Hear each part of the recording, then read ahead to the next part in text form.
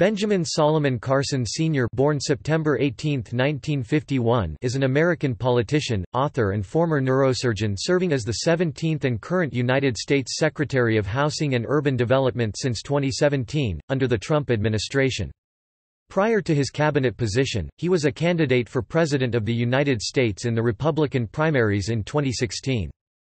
Born in Detroit, Michigan, and a graduate of Yale University and the University of Michigan Medical School, Carson has authored numerous books on his medical career and political stances. He was the subject of a television drama film in 2009. He was the director of pediatric neurosurgery at Johns Hopkins Hospital in Maryland from 1984 until his retirement in 2013. As a pioneer in neurosurgery, Carson's achievements include performing the only successful separation of conjoined twins joined at the back of the head, pioneering the first successful neurosurgical procedure on a fetus inside the womb, performing the first completely successful separation of type 2 vertical craniophagus twins, developing new methods to treat brain stem tumors, and reviving hemispherectomy techniques for controlling seizures. He became the youngest chief of pediatric neurosurgery in the country at age 33. He has received more than 60 honorary doctorate degrees, dozens of national merit citations, and written over 100 neurosurgical publications. In 2008, he was bestowed the Presidential Medal of Freedom, the highest civilian award in the United States. Carson's widely publicized speech at the 2013 National Prayer Breakfast catapulted him to conservative fame for his views on social and political issues. On May 4, 2015, he announced he was running for the Republican nomination in the 2016 presidential election at a rally in his hometown of Detroit. In March 2016, following the Super Tuesday primaries, he suspended his campaign and announced he would be the new national chairman of My Faith Votes, a group that encourages Christians to exercise their civic duty to vote. He then endorsed the candidacy of Donald Trump. On March 2, 2017, Carson was confirmed by the United States Senate as the Secretary of Housing and Urban Development in a 58-41 vote.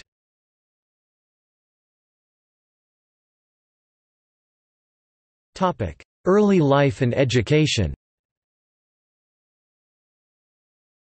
Carson was born in Detroit, Michigan, to Robert Solomon Carson, Jr. (1914–1992), a World War II U.S. Army veteran, and his wife, Sonia Carson (née Copeland, 1928–2017). Robert Carson was a Baptist minister, but later a Cadillac automobile plant laborer. Both of his parents came from large families in rural Georgia, and they were living in rural Tennessee when they met and married. Carson's mother was 13 and his father was 28 when they married, and after his father finished his military service, they moved from Chattanooga, Tennessee, to Detroit, where they lived in a large house in the Indian Village neighborhood. Carson's older brother, Curtis, was born in 1949, when his mother was 20. In 1950, Carson's parents purchased a new 733-square-foot single-family detached home on Deacon Street in the Boynton neighborhood in southwest Detroit. Carson's Detroit Public Schools education began in 1956 with kindergarten at the Fisher School, and continued through first, second, and the first half of third grade, during which time he was an average student.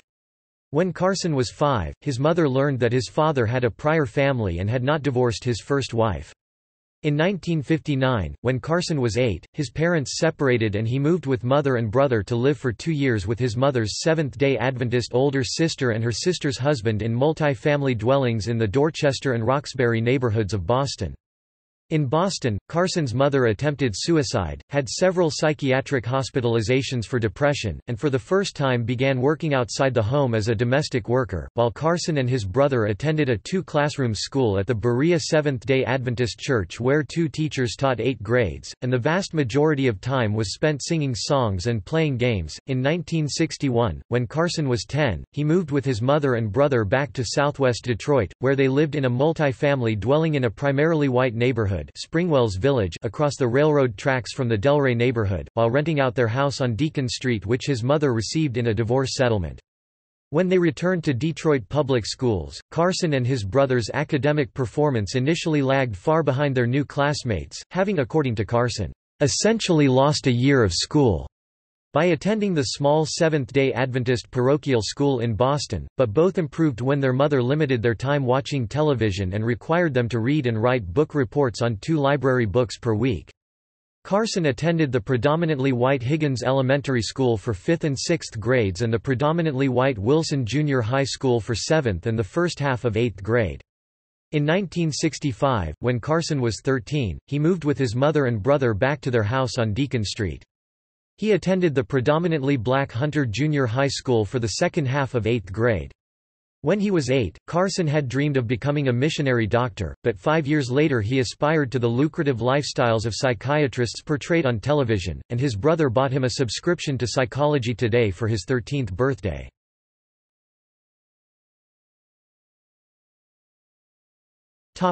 High school. By 9th grade, the family's financial situation had improved, his mother surprising neighbors by paying cash to buy a new Chrysler car, and the only government assistance they still relied on was food stamps. Carson attended the predominantly black Southwestern High School for 9th through 12th grades, graduating 3rd in his class academically. In high school, he played the baritone horn in the band and participated in forensics, public speaking, chess club, and the U.S. Army Junior Reserve Officers Training Corps (JROTC) program where he reached its highest rank—cadet colonel. Carson served as a laboratory assistant in the high school's biology, chemistry, physics school laboratories beginning in 10th, 11th, and 12th grade, respectively, and worked as a biology laboratory assistant at Wayne State University the summer between 11th and 12th grades. In his book Gifted Hands, Carson relates that as a youth, he had a violent temper. As a teenager, I would go after people with rocks, and bricks, and baseball bats, and hammers. Carson told NBC's Meet the Press in October 2015. He said he once tried to hit his mother on the head with a hammer over a clothing dispute, while in the 9th grade he tried to stab a friend who had changed the radio station. Fortunately, the blade broke in his friend's belt buckle.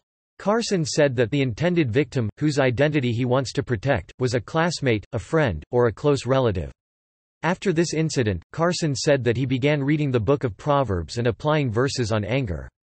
As a result, he states he never had another problem with temper. In his various books and at campaign events, he repeated these stories and said he once attacked a schoolmate with a combination lock. 9 friends, classmates, and neighbors who grew up with him told CNN in 2015 they did not remember the anger or violence he has described. In response, Carson posted on Facebook a 1997 Parade magazine issue, in which his mother verified the stabbing incident. He then questioned the extent of the effort CNN had exerted in the investigation. He has said that he protected white students in a biology lab after a race riot broke out at his high school in response to the assassination of Martin Luther King Jr. in 1968. The Wall Street Journal confirmed the riot but could not find anyone who remembered Carson sheltering white students. College. Carson's SAT college admission test scores ranked him somewhere in the low 90th percentile, which according to him resulted in a Detroit Free Press article Carson gets highest SAT scores in 20 years of any student in Detroit public schools. He wanted to attend college farther away than his brother who was at the University of Michigan.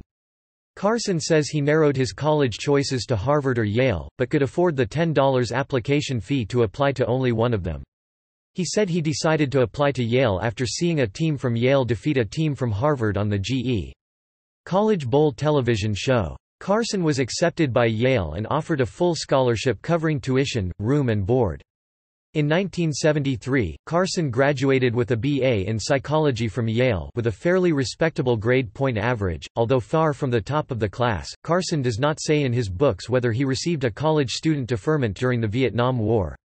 He does say that his older brother, then a student at the University of Michigan, received a low number 26 in the first draft lottery in 1969 and was able to enlist in the Navy for 4 years instead of being drafted, whereas he received a high number 333 in the second draft lottery in 1970. Carson said he would have readily accepted his responsibility to fight had he been drafted, but he identified strongly with the anti-war protesters and the revolutionaries and enthusiastically voted for anti-war Democratic presidential candidate George McGovern in 1972. In his book, America the Beautiful 2012, Carson said, the Vietnam War was, in retrospect, not a noble conflict.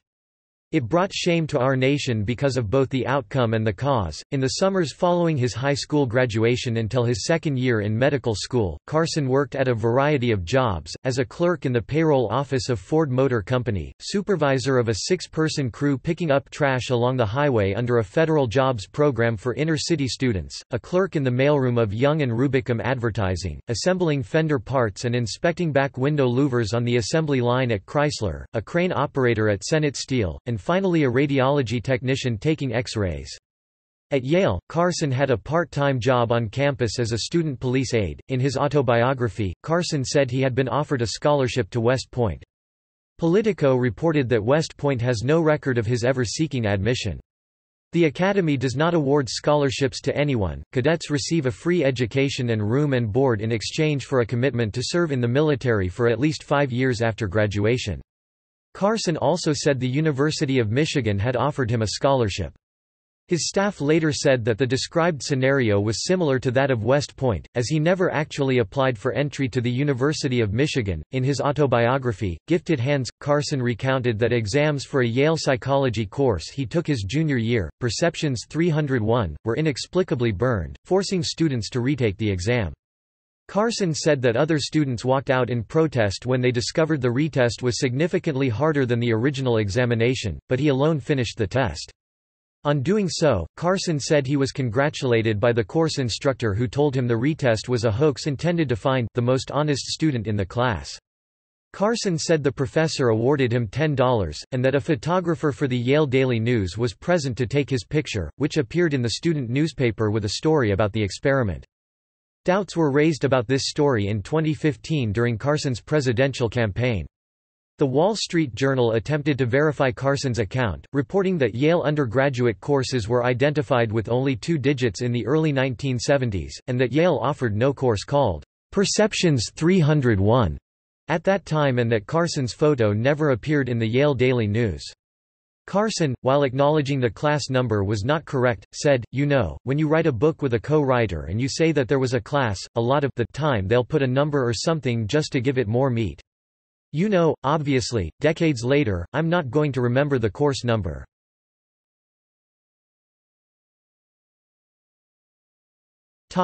Medical school. Carson entered the University of Michigan Medical School in 1973, and at first struggled academically, doing so poorly on his first set of comprehensive exams that his faculty advisor recommended he drop out of medical school or take a reduced academic load and take longer to finish. He continued with a regular academic load, and his grades improved to average in his first year of medical school. By his second year of medical school, Carson began to excel academically by seldom attending lectures and instead, studying textbooks and lecture notes from 6 a.m. to 11 p.m. Carson graduated from the University of Michigan Medical School with an M.D. in 1977, and was elected to the Alpha Omega Alpha Honor Medical Society. Carson was then accepted by the Johns Hopkins University School of Medicine Neurosurgery program, where he served 1 year as a surgical intern and 5 years as a neurosurgery resident, completing the final year as chief resident in 1983. He then spent 1 year 1983–1984 as a senior registrar in neurosurgery at the Sir Charles Gairdner Hospital in Nedlands, a suburb of Perth, Western Australia.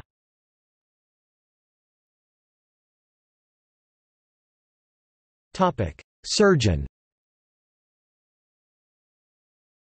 After medical school, Carson completed his residency in neurosurgery at Johns Hopkins Hospital in Baltimore, Maryland. Around this time, as Carson later related to Karen Hunter of SiriusXM, he was held at gunpoint at a Popeyes restaurant in Baltimore. Armstrong Williams, Carson's campaign business manager, later told Wolf Blitzer of CNN that several people in the neighborhood chased the robber down the street. Neither the Baltimore Police Department nor Popeyes could corroborate Carson's story, since no police report had been made. In 1983, at the suggestion of an Australian colleague, Carson accepted the position of senior registrar at Sir Charles Gairdner Hospital in Perth, Western Australia, spending 1 year there. Upon returning to Johns Hopkins in 1984, Carson was appointed the university's director of pediatric neurosurgery. As a surgeon, he specialized in traumatic brain injuries, brain and spinal cord tumors, achondroplasia, neurological and congenital disorders, craniosynostosis, epilepsy, and trigeminal neuralgia. He has said that his hand-eye coordination and three-dimensional reasoning made him a gifted surgeon. While at Johns Hopkins, Carson figured in the revival of the hemispherectomy, a drastic surgical procedure in which part or all of one hemisphere of the brain is removed to control severe pediatric epilepsy. Encouraged by John M. Freeman, he refined the procedure in the 1980s and performed it many times. In 1987, Carson was the lead neurosurgeon of a 70-member surgical team that separated conjoined twins, Patrick and Benjamin Binder, who had been joined at the back of the head, Cranopagus twins. The separation surgery held promise in part because the twin boys had separate brains. Both boys entered the hospital, giggling and kicking, in preparation for surgery without which the 7-month-old twins would never have been able to crawl, walk, or even turn over. The Johns Hopkins surgical team rehearsed the surgery for weeks, practicing on 2 dolls secured together by Velcro. Although follow-up stories were few following the Binder twins' return to Germany 7 months after the operation, both twins were reportedly far from normal 2 years after the procedure, with one in a vegetative state. "I will never get over this. Why did I have them separated?" said their mother, Theresia Binder, in a 1993 interview. Neither twin was ever able to talk or care for himself, and both would eventually become institutionalized wards of the state. Patrick Binder died sometime during the last decade, according to his uncle, who was located by The Washington Post in 2015. The Binder surgery served as blueprint for similar twin separations, a procedure that was refined in subsequent decades. Carson participated in 4 subsequent high-risk conjoined twin separations, including a 1997 operation on Cranopagus Zambian twins, Joseph and Luca Banda, which resulted in a normal neurological outcome.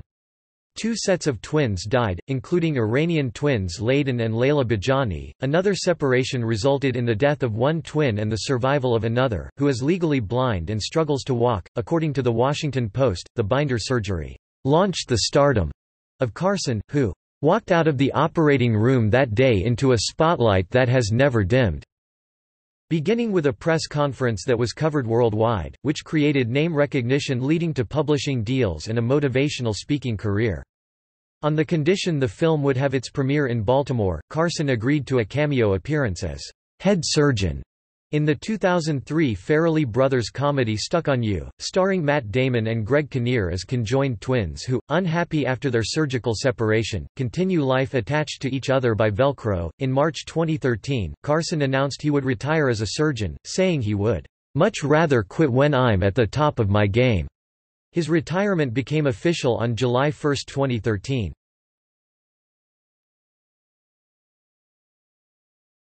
Topic: Articles, books, business relationships, media posts. Carson has written many articles in peer-reviewed journals and 6 best-selling books published by Zondervan, an international Christian media and publishing company. The first book was an autobiography published in 1992. 2 others are about his personal philosophies of success and what he sees as the stabilizing influence of religion. On August 7, 2002, Carson underwent surgery for prostate cancer. Interviewed the following November, he said the surgery had successfully removed all cancerous tissue and he was completely cured of the disease. In 2004, in a speech at a Manatech, Inc. event, he credited the company's products with the disappearance of his cancer symptoms. According to CNN, Carson had an extensive relationship from 2004 to 2014 with Manatech, a multi-level marketing company that produces dietary supplements made from substances such as aloe vera extract and larch tree bark. Carson gave 4 paid speeches at company events. He has denied being paid by Manatech to do anything else, saying he has been a prolific speaker who has addressed many groups. The nature of this relationship became an issue in 2015 during Carson's presidential campaign. Carson's relationship with Manatech continued after the company paid $7 million in 2009 to settle a deceptive marketing lawsuit, in Texas, over claims that its products could cure autism and cancer. His most recent paid speech for the company was in 2013, for which he was paid $42,000. His image appeared on the corporation's website in 2014, and in the same year, he praised their glyconutrient supplements in a PBS special that was subsequently featured on the site. Carson delivered the keynote address at a Manitech distributor convention in 2011, during which he said the company had donated funds to help him obtain a coveted endowed chair post at Johns Hopkins Medicine. 3 years ago I had an endowed chair bestowed upon me and it requires $2.5 million to do an endowed chair, and I'm proud to say that part of that $2.5 million came from Manitech." In October 2015, Carson's campaign team said, "There was no contribution from Manitech to Johns Hopkins," and his statement had been, "a legitimate mistake on his part. Confusion. He had been doing some fundraising for the hospital and some other chairs about that time, and he simply got things mixed up." During the CNBC GOP debate on October 28, 2015, Carson was asked about his relationship with Manitech. He replied, "That's easy to answer. I didn't have any involvement with Manitech. Total propaganda. I did a couple speeches for them. I did speeches for other people. They were paid speeches.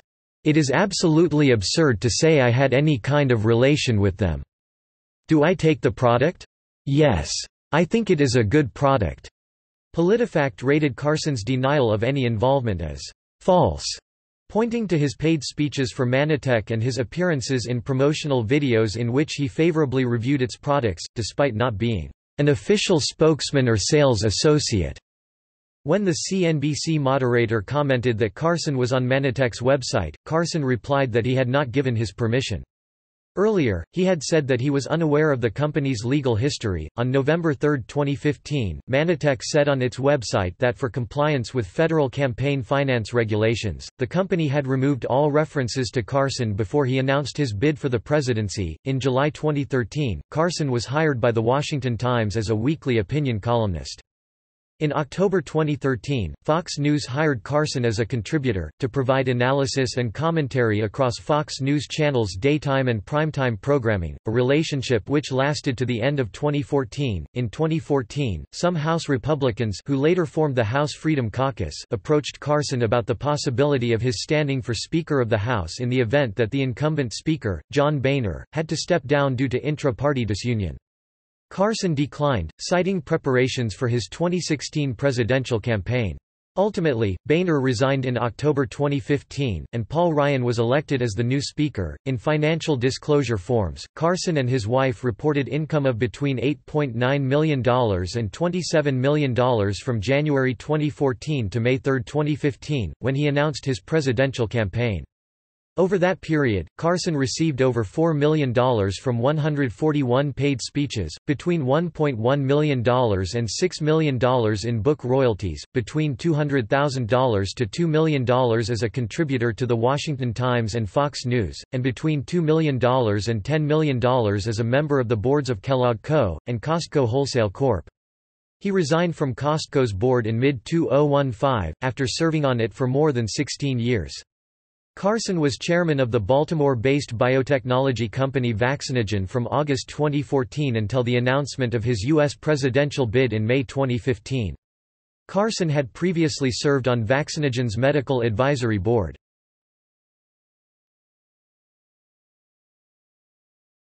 Topic: 2016 presidential campaign.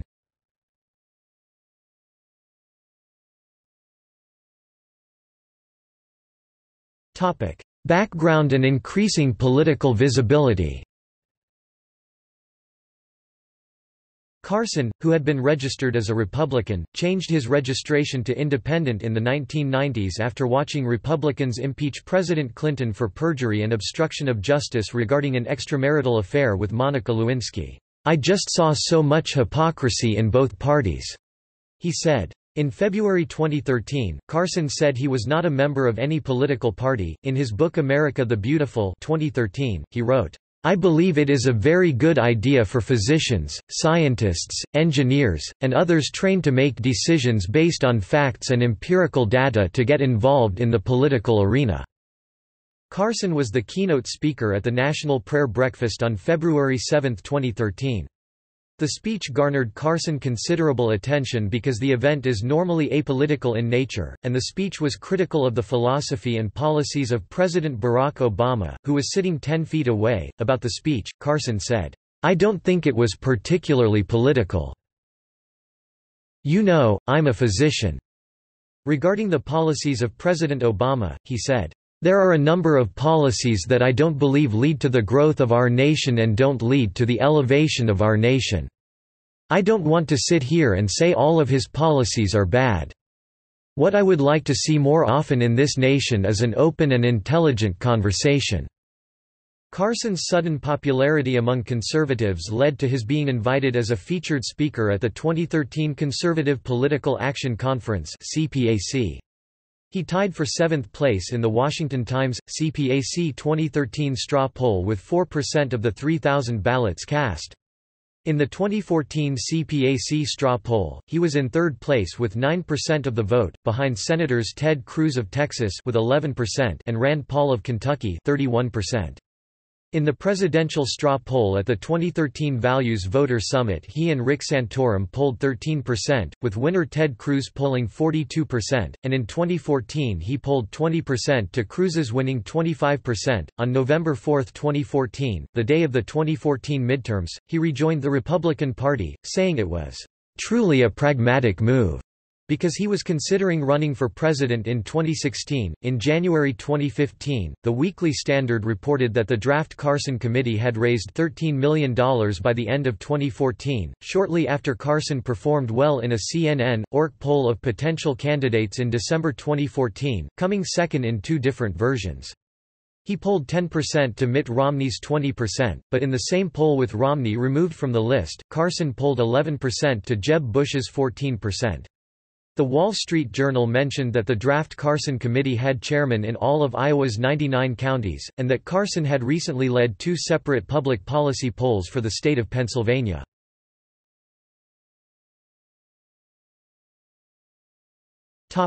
Announcement of campaign. On May 2, 2015, Carson proclaimed that in 2 days, he was going to make a major announcement on his decision on whether to enter the presidential race. In an interview with a Cincinnati TV station WKRC-AM on May 3, 2015, Carson accidentally confirmed his candidacy for president. The interview was also broadcast live on WPEC. The next day, May 4, 2015, at the Music Hall Center for the Performing Arts in his hometown of Detroit, he officially announced his run for the Republican nomination in the 2016 U.S. presidential election. The announcement speech was preceded by a choir singing, "Lose Yourself," with Carson sitting in the audience. After the song, Carson took the stage and announced his candidacy alongside a speech on his rags to riches life story, at one point stating, "I remember when our favorite drug dealer was killed."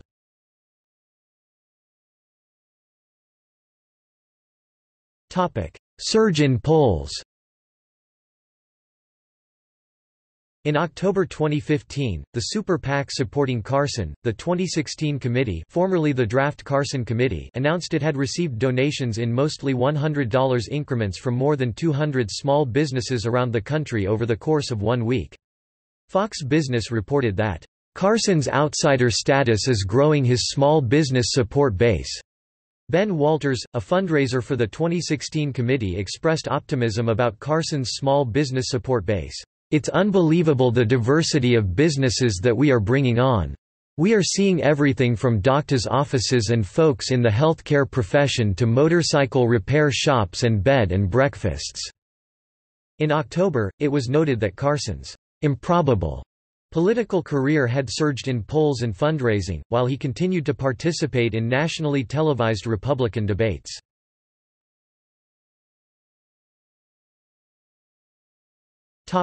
Decline in polls. The campaign brought considerable attention to Carson's past. CBS News described Carson's narrative of overcoming impossible odds as a child growing up in an impoverished, single-parent household to reach international prominence as a pediatric neurosurgeon as a key part of his presidential campaign. The Wall Street Journal said the narrative came under The harsh scrutiny of presidential politics, where rivals and media hunt for embellishments and omissions that can hobble a campaign." CNN characterized the core narrative as, "acts of violence as an angry young man," followed by a spiritual epiphany that transformed Carson into the composed figure he now portrays. Media challenges to a number of Carson's statements included allegations of discrepancies between documented facts and certain assertions in his autobiography Gifted Hands, allegations dismissed by Carson as a media witch hunt. In November 2015, the Detroit Free Press republished an article from 1988, "to try to bring some clarity to the claims currently being brought into question." In November 2015, Carson's campaign aired a 60-second TV advertisement in which excerpts from Carson's stump speech were intercut with a rap by an artist named Aspiring Mogul. They spent $150,000 on the ads, which were aired in Atlanta, Detroit and Miami. Carson defended the ad, saying, "Well, there are people in the campaign who felt that was a good way to do things. I support them in doing that, but I probably would have taken a little different approach." Later, he said the advertisement was done without his knowledge, that, "it was done by people who have no concept of the black community and what they were doing," and that he was "horrified" by it. Statements that Carson made regarding foreign policy called into doubt his familiarity with the domain. The New York Times reported in 2015, "Carson has acknowledged being something of a novice on foreign affairs." Regarding the Ukrainian crisis, Carson would send arms to Ukraine to aid it in its fight against pro-Russian rebels. He also believes the Baltic states should get involved in NATO, apparently unaware that they are NATO members. In a November 2015 Republican debate, Carson declared his intentions to make ISIS look like losers, as he would destroy their caliphate. Carson also advocated capturing a big energy field outside of Anbar, Iraq, which he said could be accomplished fairly easily.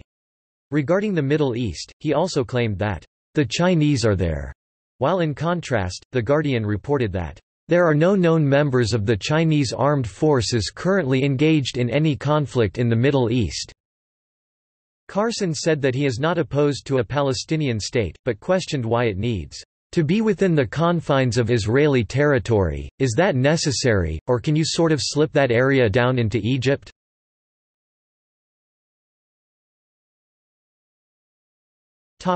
Withdrawal from campaign. On March 2, following the Super Tuesday, 2016 primaries, Carson announced that he did not see a political path forward and would not attend the next Republican debate in Detroit. He said, "This grassroots movement on behalf of we the people will continue," indicating that he would give more details later in the week. He suspended his campaign on March 4 and announced he would be the new national chairman of My Faith Votes, a group that encourages Christians to exercise their civic duty to vote. In total, Ben Carson's campaign spent $58 million. However, most of the money went to political consultants and fundraising rather than advertising. Carson questioned whether his campaign was economically sabotaged from within.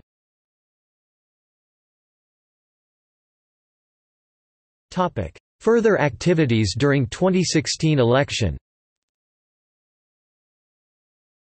On March 11, 2016, a week after Carson ended his presidential campaign, he endorsed Trump, calling him part of the voice of the people to be heard. Carson's subsequent comments that Americans would only have to sustain Trump for 4 years if he was not a good president drew criticism, and he admitted that he would have preferred another candidate though thought Trump had the best chance of winning the general election. On the other hand, at the press conference Carson stated that Trump had a cerebral side. On April 16, Carson spoke favorably of the possibility of abolishing the Electoral College, believing it disregards the will of the people. Later that month, on April 25, Carson expressed opposition to Harriet Tubman replacing Andrew Jackson on the $20 bill, the day after dubbing the replacement, "political expediency," though he indicated interest in Tubman having another tribute. In late April, Carson wrote to the Nevada Republican Party, requesting the 2 delegates he won in Nevada be released and free to support whoever they want. On May 4, after Trump wrapped up the Republican nomination, he hinted that Carson would be among those who would vet his vice presidential pick. The same day, Carson in an interview expressed interest in Ted Cruz serving as Attorney General of the United States, a position that Carson said would allow Cruz to prosecute Hillary Clinton, and then as a Supreme Court Justice nominee from the Trump administration. On May 6, Carson said in interview that Trump would consider a Democrat as his running mate, conflicting with Trump's asserting that he would not. A Carson spokesperson later said Carson expected Trump to select a Republican. Carson was said by aide Armstrong Williams in a May 10 interview to have withdrawn from the Trump campaign's vetting team, though the campaign confirmed he was still involved.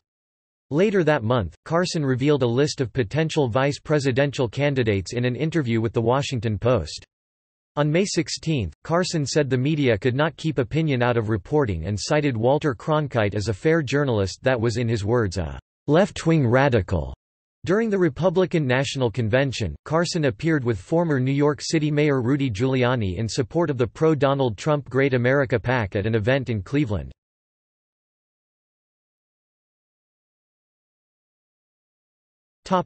Secretary of Housing and Urban Development.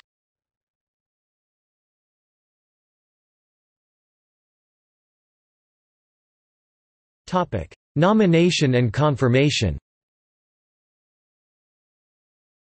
After Donald Trump's win in the 2016 election, Carson joined Trump's transition team as vice chairman. Carson was also offered a cabinet position in the administration.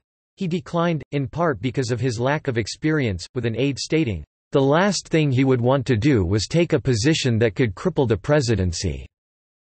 Although it was reported that the position was for Secretary of Health and Human Services, Carson's business manager has disputed this, stating, "Dr. Carson was never offered a specific position, but everything was open to him."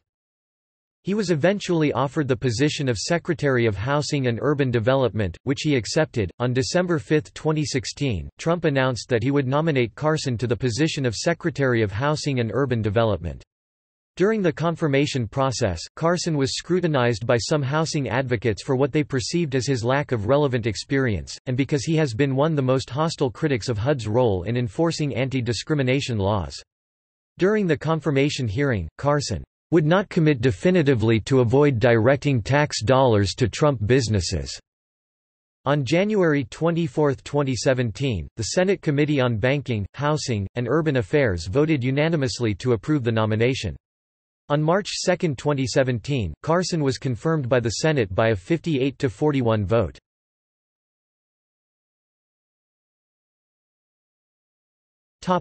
Tenure. On March 6, his first day as secretary, while addressing Housing and Urban Development (HUD) employees, Carson saluted the work ethic of immigrants, and during his comments appeared to compare slaves to voluntary immigrants. A HUD spokesman said that no one present thought Carson was equating voluntary immigration with involuntary servitude. In the same speech, Carson inaccurately said that the human brain was incapable of forgetting and could be electrically stimulated into perfect recall. Under the federal budget proposed by Trump in 2017, HUD's budget for fiscal year 2018 would be cut by $6.2 billion, 13%, and the Community Development Block Grant, a program which Carson praised in a trip to Detroit as HUD secretary, would be eliminated. Carson issued a statement supporting the proposed cuts. Carson suggested that federal funds for housing in Detroit could be part of an expected infrastructure bill. On April 2017, while speaking in Washington at the National Low Income Housing Coalition Conference, Carson said that housing funding would be included in an upcoming infrastructure bill from the Trump administration. In July 2017, during his keynote address at the Leading Age Florida Annual Convention, Carson stated his concern about seniors who become destitute, and reported that the Department of Housing and Urban Development had increased public housing programs for the elderly by an unspecified number. In the summer 2017, Carson allowed his son, a Baltimore businessman Ben Carson Jr., to participate in organizing a HUD listening tour in Baltimore. Internal documents obtained by The Washington Post under the Freedom of Information Act showed that the younger Carson put people he'd invited in touch with his father's deputies, joined agency staff on official conference calls about the listening tour and copied his wife on related email exchanges. The son's involvement prompted HUD staff to express concern. The department's Deputy General Counsel for Operations wrote in a memorandum, that this gave the appearance that the secretary may be using his position for his son's private gain." Carson's wife, son, and daughter-in-law also attended official meetings. In February 2018, the HUD Inspector General's office confirmed that it was looking into the role that Carson's family played at the department.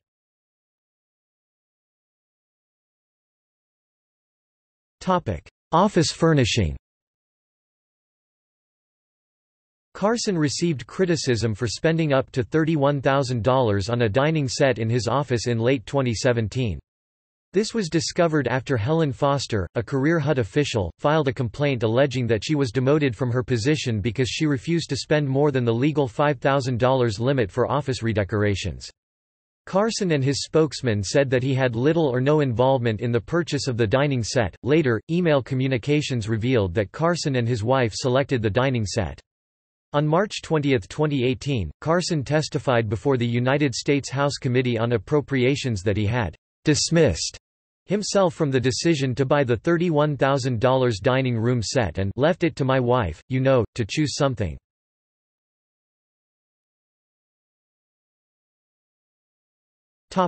Carson Scholars Fund.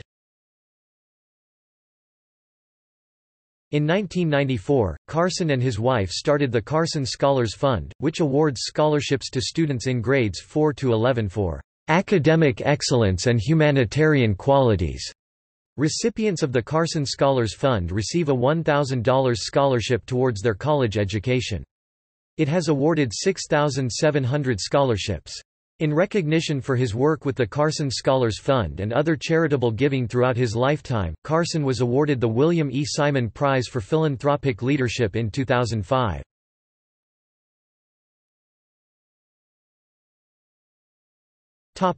Personal life. Carson and his wife, Lasenna Candy Rustin, met in 1971 as students at Yale University. They married in 1975 and lived in Howard County, Maryland, before moving in 2001 to West Friendship, Maryland, where they had purchased a 48-acre property. Together, the couple have 3 sons, Royce, Benjamin Jr., and Murray, as well as several grandchildren. Their youngest son, Murray, was born in Perth, Australia. While Carson was undertaking a residency there, Carson was diagnosed with prostate cancer, and underwent a 2-hour operation at Johns Hopkins Hospital on August 7, 2002. Later after the surgery, Carson said, "The surgery was very successful. The cancer was contained, but within 1 millimeter of breaking through. The nodes were all negative, and the nerves were spared. I am going to continue." In 2013, Carson, his wife, and Carson's mother moved to West Palm Beach, Florida.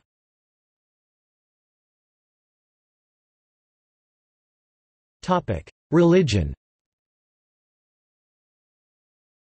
Carson and his wife are members of the Seventh-day Adventist Church (SDA).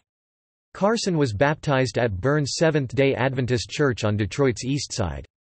A few years later, he told the pastor at a church he was attending in Inkster, Michigan, that he had not fully understood his first baptism and wanted to be baptized again, so he was. He has served as a local elder and Sabbath school teacher in the Seventh-day Adventist Church. His mother is a devout Seventh-day Adventist. Although Carson is an Adventist, the church has officially cautioned church employees to remain politically neutral. In keeping with his Seventh-day Adventist faith, Carson announced in 2014 his belief that the United States will play a big role in the coming apocalypse. He went on to say, "I hope by that time I'm not around anymore." In an interview with Katie Couric, Carson said that Jesus Christ came to earth to redeem the world through his atoning sacrifice and that all people are sinners and need his redemption. Carson has stated he does not believe in hell as understood by some Christians. I see God as a very loving individual. And why would he torment somebody forever who only had a life of 60 or 70 or 80 years? Even if they were evil. Even if they were only evil for 80 years? This is fully in line with Adventist teaching, which promotes annihilationism. Carson endorsed Seventh-day Adventist theology, which includes belief in a literal reading of the first chapters of Genesis. In a 2013 interview with Adventist News Network, Carson said, I'm proud of the fact that I believe what God has said, and I've said many times that I'll defend it before anyone. If they want to criticize the fact that I believe in a literal, six-day creation, let's have at it because I will poke all kinds of holes in what they believe." Carson's Adventism was raised as an issue by his then primary rival Donald Trump. Some Adventists have argued that Carson's political positions on gun rights and religious liberty conflict with historic Adventist teachings in favor of nonviolence, pacifism, and the separation of church and state.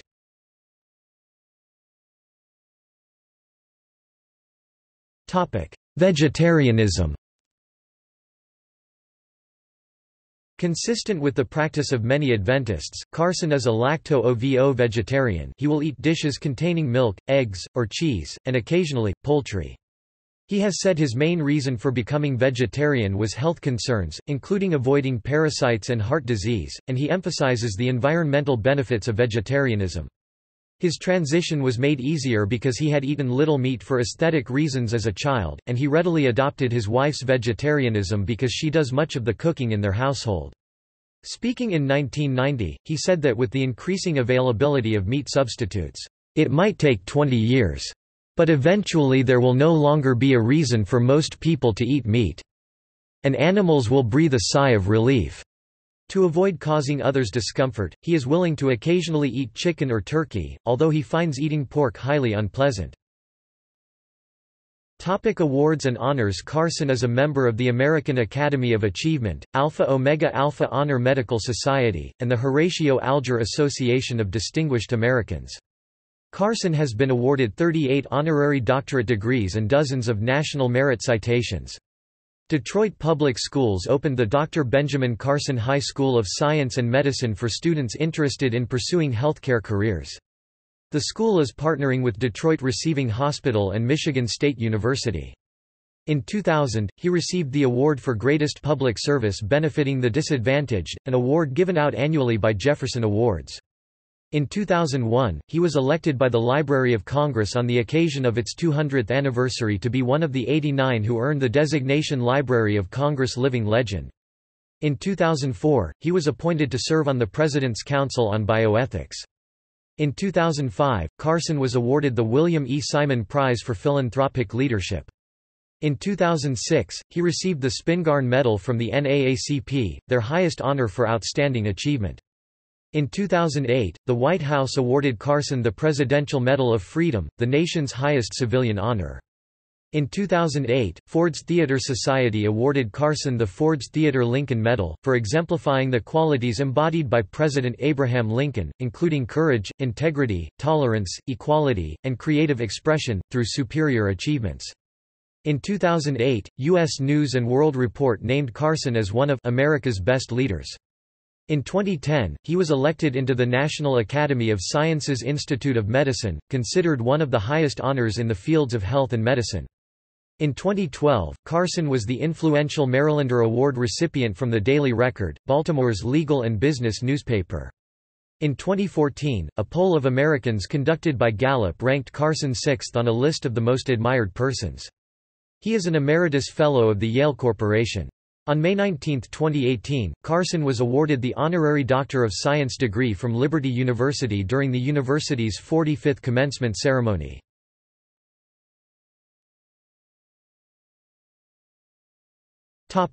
Books. Gifted Hands, The Ben Carson Story. Zondervan, 1992. ISBN 978-0-310-54651-1, with Cecil Murphy. Think Big, Unleashing Your Potential for Excellence, Zondervan, 1996. ISBN 0-310-21459-9. The Big Picture, Getting Perspective on What's Really Important in Life, Zondervan, 2000. ISBN 978-0-310-22583-6, with Greg Lewis. Take the Risk, Learning to Identify, Choose, and Live with Acceptable Risk. Zondervan, 2009. ISBN 0-310-25973-8. America the Beautiful, Rediscovering What Made This Nation Great. Thomas Nelson, 2013. ISBN 0-310-33091-2, with Candy Carson. One Nation, What We Can All Do to Save America's Future. Sentinel, 2014. ISBN 1-59523-112-9, with Candy Carson, on the New York Times bestsellers list for 20 straight weeks, with 5 weeks as number 1.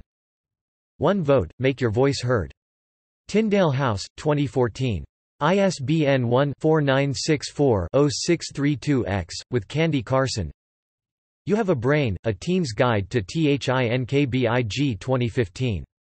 ISBN 0-310-74599-3, with Greg Lewis, Deborah Shaw Lewis.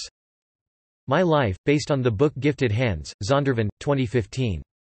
ISBN 0-310-34451-4, with Cecil Murphy. A More Perfect Union, What We the People Can Do to Reclaim Our Constitutional Liberties, 2015. ISBN 978-0-698-19500-4. With Candy Carson.